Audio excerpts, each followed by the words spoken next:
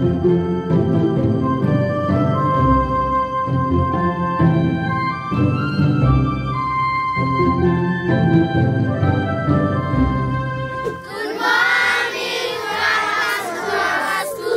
morning, YouTube. Today I have the privilege of saying hello to you all the way from Danai, which is a very small settlement, about a 5-hour drive west of Nairobi. I'm going to be spending several days over the next week running a therapy clinic here at the Danai Primary School, which is home to about 400 students. So are you guys running? Yes. Let's go run.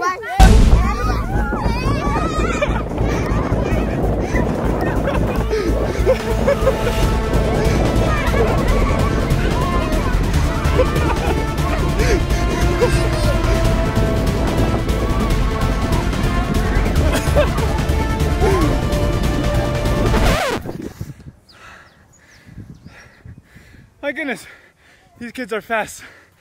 I'm out of breath.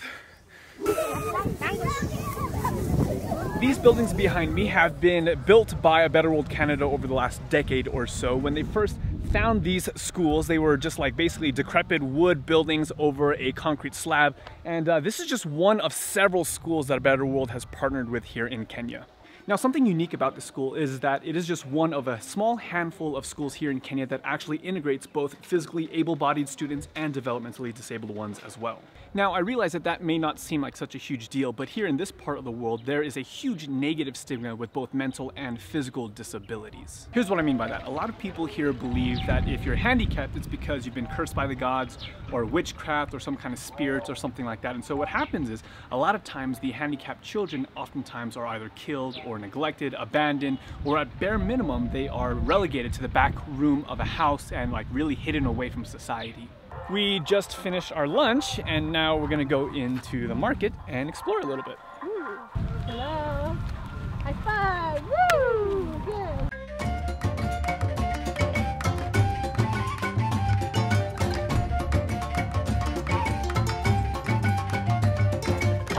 So what'd you get there, babe? Mangoes. Mangoes! How do they compare to the ones from home? They're pretty good. Yeah? Sweet, yeah.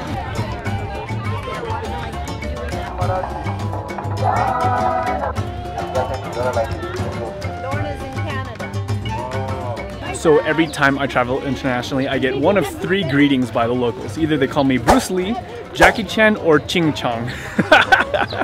Really? Yeah, a guy just over there just called me Ching Chong. Yeah, you call him Ching Chong. Lauren, first time here, huh? First time in Kenya. What do you think? It's a lot to take in. There's a lot of good work we can do to help the people here, but it's a lot to take in. So right here, this is someone that you definitely have to meet. This is Justice. Justice is the one that's in charge of the small home here in Danai.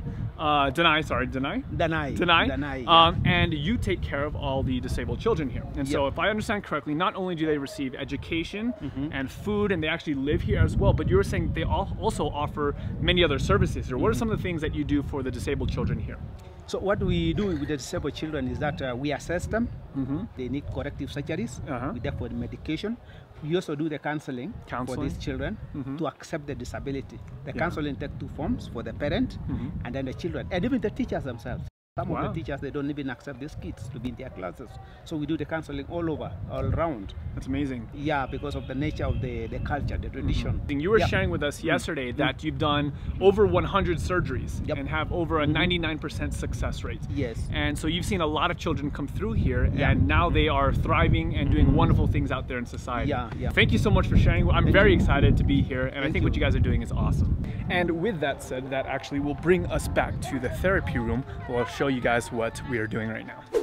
Yes, this is the therapy gym for the kids here. We saw 9 kids yesterday. They're new to living here at this school. A lot of them have physical disabilities, cerebral palsy, meaning they have a lot of tone in their limbs and it's hard for them to get around and walk. So some crawl on their knees, some can't walk. Actually, most of them can walk, and some are in the wheelchair. So we really evaluate what they have and the skills they do have, and then set up exercise programs in order to get them more mobile and functional. And over here on the wall, we do have the home exercise programs with pictures of the kids and the different movements we want the therapy aide to follow up with. We do have a therapy aide here. His name's Thomas, and he works with the kids every day of the week. So yeah, it's really great to have that. Well, there you guys have it. We've made it back to our hotel for the evening, but I did want to share with you guys a couple of the highlights from our last couple of days. In the next video, we're going to go a little bit more in depth into what the clinic looks like and really what is the work that A Better World is doing in partnership with some of the local therapists on the ground. I think it's going to be pretty exciting, and I can't wait to share it with you guys soon. But as I like to say, until next time, I'm that Christian vlogger, and I'll encourage you to experience faith in the first person. God bless.